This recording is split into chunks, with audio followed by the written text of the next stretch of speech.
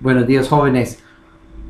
No sé si a ti te pasa, pero a veces a mí me da envidia ver a una persona que alcanza todas las metas.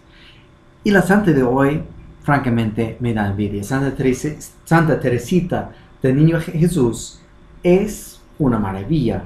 Ella con solo 23 años murió en olor de santidad. Pidió en el Carmel desde muy chiquita, rezaba mucho por los sacerdotes, por las misiones. Ella tenía unas ganas de que todos conocieran a Jesucristo. Y sin embargo, no pudo salir de los muros de su propio convento.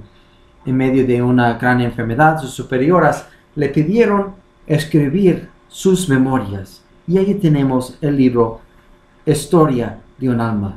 Yo les recomiendo encomendarse mucho a Santa Teresita para que les ayude a ser fieles discípulos de Cristo. Que tengan un buen día.